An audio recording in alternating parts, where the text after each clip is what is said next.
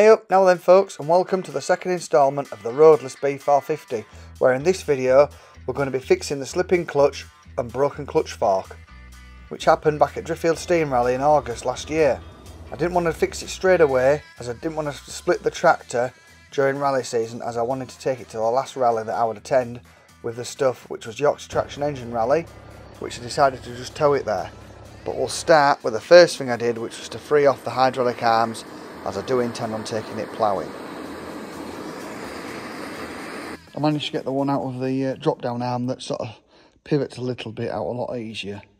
It was trapped in the knuckle, whereas these were trapped, I believe, at this side and also not where the top of the pin is, but we've gotten her now, And also while I've been doing that, this has come loose, which is I'm quite pleased about, because I haven't had to rive one of these out, because that's missing on the Roadless, so I'll be able to copy that.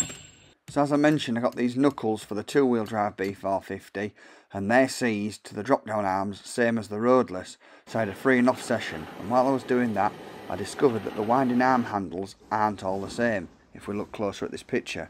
As we can see, the clutch fork has been broken before and brazed back on, possibly in its working life.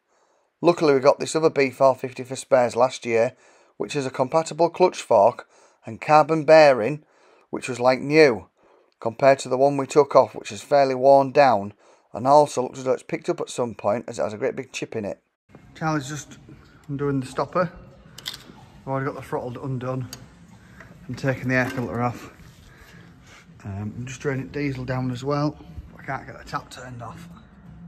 Right, just showing where we're splitting it again. We're splitting it here. Right, so what do you need to remove now? This. Which is the wires for the lights and the dynamo to go into the front. And then you've just got to disconnect all these heater plugs, glow plugs, haven't we? Also had to disconnect the oil breather to air filter, the air filter pipe and throttle linkage cable. On the other side is the hydraulic pipes, oil pressure pipe, water temperature sensor and front axle stabiliser bracket underneath, along with the steering column and extra prop shaft / slipper clutch on the other side before we could pull it apart. As you can see, we are at it. Got all fuel pipes off. Well, I've started doing the filter change and the sediment bowl clean. Split in half. I'm going to try and see if I get that bearing out of there and then this bearing out of there, as it feels a bit loose and sounds a bit rattly. We have new clutch. Clutch has been relined by Rydale brakes, although John from repair and maintenance can get hold of new lining plates.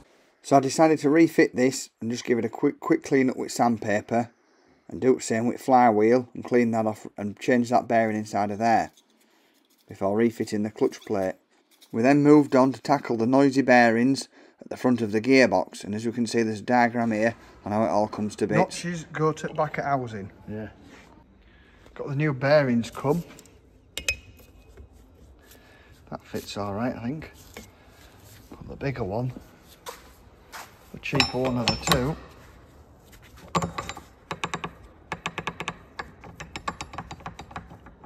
Slack. Before welding the shaft, I preheated it, as this helps to prevent cracking and distortion and ensures a more ductile weld with better machinability, which Mark was pleased of. Fits like a glove, Mark. Supposed to put that back on there, but I cleaned that surface up for the gasket and then cleaned the crap out of there. Looks like an oil ways, so that oil can come into these bearings maybe in here, in that housing bit. Not sure what it is, but it's magnetic. Bunging it out of there. So it seems like a good idea. So I've put a bit of some leftover gear oil there from other tractor.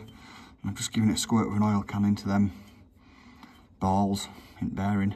So I've just tapped that in with shaft on hammer, just carefully braid it in. And then there's a little oil hole there.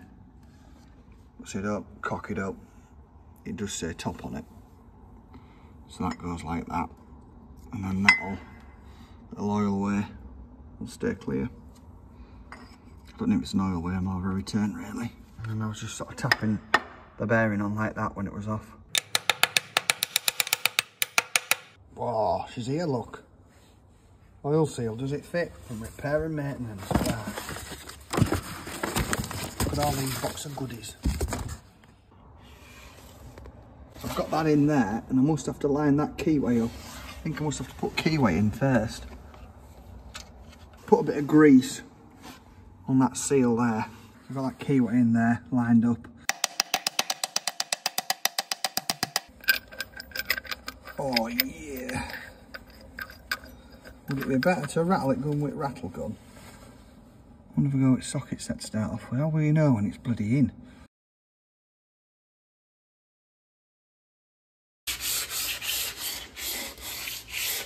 As you'll maybe see in the video that Charlie's holding on to, is the spline bit that goes inside of the clutch, and I use that as the clutch lining tool as it separates and made it quite easy to split the tractor and line it back up, as I could just spin it round and bolt it together again.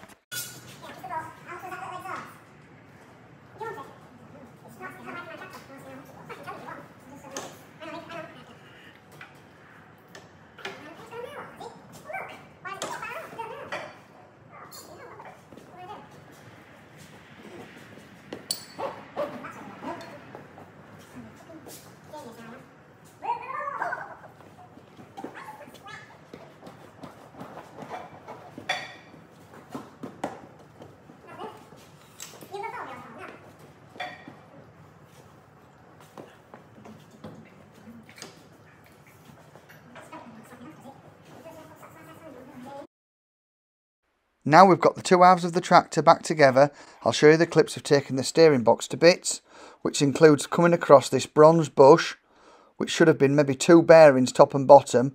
This was fitted at the bottom and was replaced for a bearing, along with changing the oil light bushes. I managed to get a standard oil light bush, but just get the outside turned down in a lathe to make it fit. If you want to see more about rebuilding the steering box, I'll leave you a link in the description below. So I'm doing piston seal on Roadless, and last 2 I've done were black seals, and that groove seems to be a lot deeper, and that aluminium ring there slides in a lot further, so the snap ring goes on. I don't remember it being this difficult. This one I've had to abuse it a bit, so I've put the blue seal in boiling water and then quickly put it on and then got it somewhere near, and I just couldn't get it, so I've just gone in with vice and just gently nipped it and gone round all the way, and I've sort of heard it snap in, but it looks like it's sealed in, so it's going to have a hell of a seal, is that.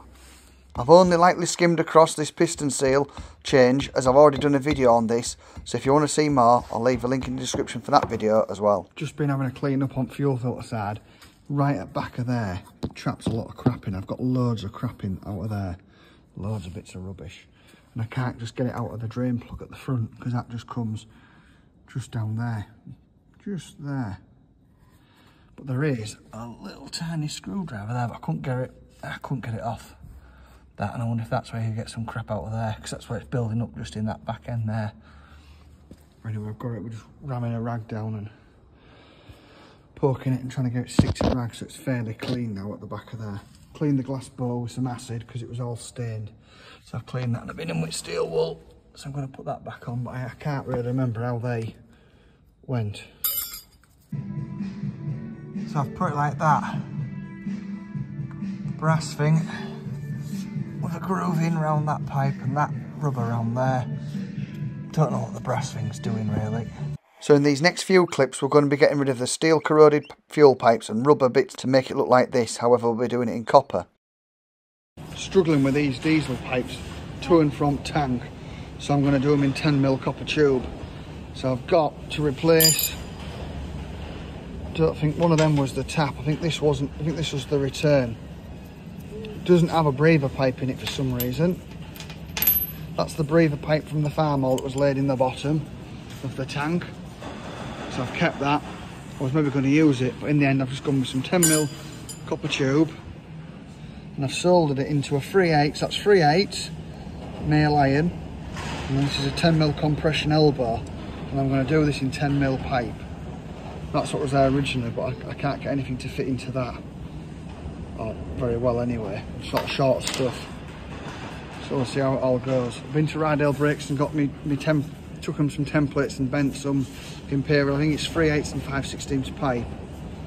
Got them done, and I've got a mixture of fittings and stuff, but struggling to get stuff to fit that. One seems to go in real well and one doesn't.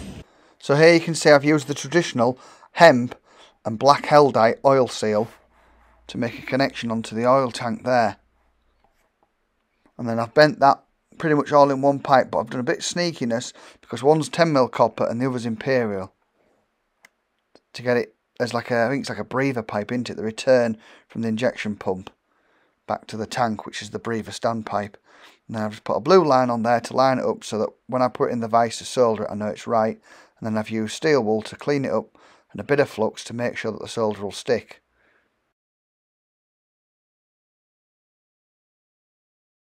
So I looked into having some ferrules made for the bigger pipe, however I couldn't find anything to match the threads.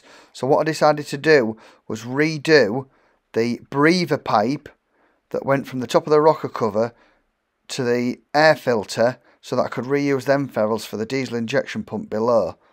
And then on the fuel pipe coming into the filter, I did that in 10mm and used a 10mm compression joint to 1/4 inch male brass connector. And I just wanted to show you this before I cut it to put the tap in, that I'd bent it all in one piece. And then I'm just trying to decide where I'm going to put the tap. But the first option I think is the bad idea. As you can see it when you stood looking at it, even from quite a distance you can see it. And then to and from the glass bowl to the lift pump is 8mm, and I can't remember what imperial size it is, but I'm one ferrule short of them. So what I've decided to do is to use the best ones on show that I have free of, and then the one that you can't see that much behind that goes to the, I think it comes from the glass bowl, I decided to use an 8mm compression times 1/4 inch male connector unit on it, which will go back of there, out of sight. Another thing I've decided to replace, as it was cut off somewhere there and had a bit of green plastic on and then some black plastic, so I've renewed the overflow for the radiator and put it in 8mm, which is the same as imperial. I can't think what it is it 5/16 maybe size. I just used my new tube bender. I've done the 10mm stuff in and done that, and it's not exactly right because I think it should go the back of that, right at the back of there, but somehow go right and go down beside radiator and come out of there. But I've decided I'm going to come down there and go in a straight line and just have it there so you can sort of see it terminate there. So I don't aim on respraying the whole tractor. However, the air filter was really bad with like a fluffy dust rust sat on top that I didn't want to penetrate it. So I cleaned it all back to bare metal, put some rust treater on, and then I primed it, and then I'll paint it red to match the toolbox, which I had knocking about, which is very similar to an international one going off the BWD6 and the B450 I already have. So I've tried to put all this stuff down this rubber hose to go up to there, so it looks tidy underneath. Like I thought, once I'd got my holes drilled, that was to line up with that, I think. That's a bit of a failure, is that? So in this picture, the steering arm is not only lifted up, but it's also moved further out, and the steering column arm moves further inside. I didn't do anything else with the steering ram arm, apart from the felt washers at the top and bottom of the ram. Looks like someone's used a bit of carpet there, but they do leak a lot of grease. If we aren't careful, if we lift that up to there, you could do quite a bit of damage, I think, there. So we'll weld a little bit of metal in there just to stop that. So it new bump stop fitted, just welded a bit 10mm extra on. We know of a load of safes on that. It seemed that every time you put the wheels in lock and turn them back again, the hydraulic hoses for the steering ram would then catch again with the wheel, so I thought it best to move them forward, and though that extra little bit of plating was just perfect for adding them clips in to hold the hoses and make them look real tidy. Time was starting to progress now, and we weren't far off the ploughing match coming up where I wanted to take all three, so I didn't get many videos of fitting the leak off pipe, the step up and the battery box holder and all that stuff, but as you can see, it was quite difficult to get it underneath the clutch lever pedal and the steering rack arm, so it didn't all clash.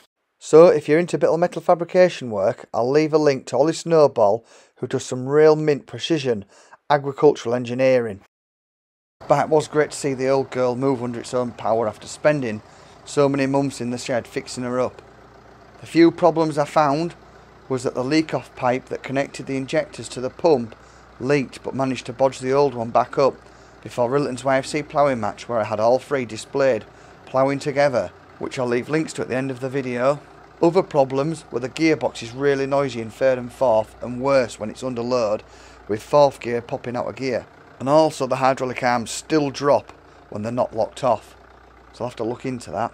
I'd like to thank brother Andy for helping with bits, Stu for supplying the trolley jack, Triple M for machining us some bits up, Mick Harper for telling us how to convert it from positive earth to negative earth, John at Repair and Maintenance for advice and parts, Rydale Brakes for relining the clutch and the fuel pipes, East Coast Bearings for seals and bearings, Tommy at Hydro Hose for the power assisted steering hoses, and John Crowder for the spare tractor, Andy Kemp for moral support, and you guys at home for watching.